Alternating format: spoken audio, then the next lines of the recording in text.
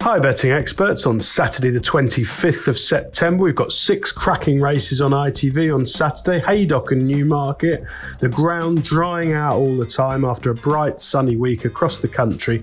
I'm expecting it to be on the faster side of good. The main meeting comes at Newmarket where the Cambridgeshire handicap is the highlight, a race with a rich history, and that's where we're going to go for our value angle selection to start things off.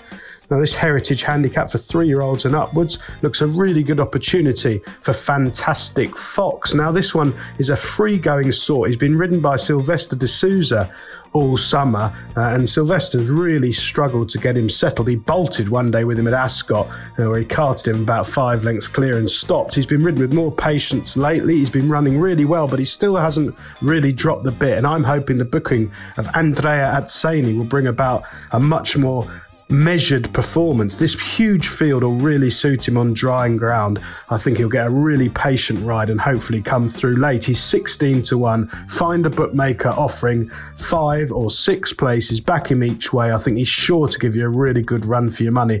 He's rated around 100 and I think he's several pounds above that if things fall right for him. For our nap of the day, we go to the 225 at Newmarket. This is the Juddmonte Cheveley Park Stakes, a Group 1 for fillies, over 6 furlongs. I'm going with Desert Dreamer here, a sporting nap at around 12-1. She's been on the go all summer, basically. She took a lot of settling in her early races, looking really useful when winning here. Despite pulling very hard for the whole of the race, she's been running with credit in defeats since in much better races.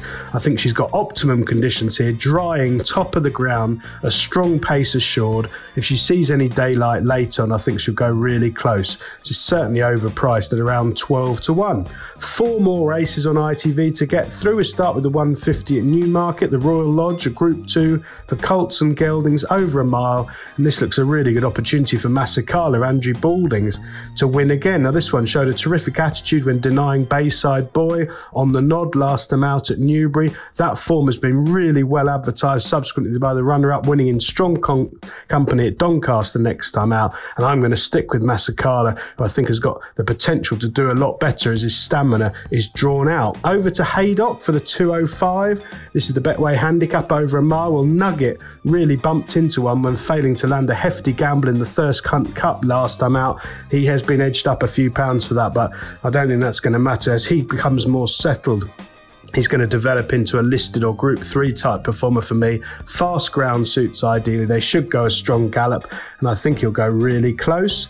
But staying at Haydock for the 240, this is the Heed Your Hunch at Betway handicap, a 5 furlong sprint. I'm going to take a flyer here with Royal Crusade, who's been a bitter disappointment all summer. But last time out over 6, I thought he showed plenty of pace, and perhaps they've just been running him over the wrong trip. He's back to 5 furlongs on fast ground here, and at a double figure price, I'm going to take a chance on him with confidence, not particularly high, I must admit. And finally, the 3 o'clock at Newmarket, the Juddmonte Middle Park Group 1, 6 furlong for colts, a really good race this. I like Armour. I think he's a real tough battler. He was just tapped at 5 furlongs when hammered in the market for the Flying Childers at Doncaster last time out, just pegged right on the line. I think this 6 furlongs will really suit him. I loved his run at Goodwood. He was really impressive there, beating Fearby, and again he's around 8-1. I think that's a point or 2 over the odds. Best of luck with all 6 ITV races on Saturday, betting experts.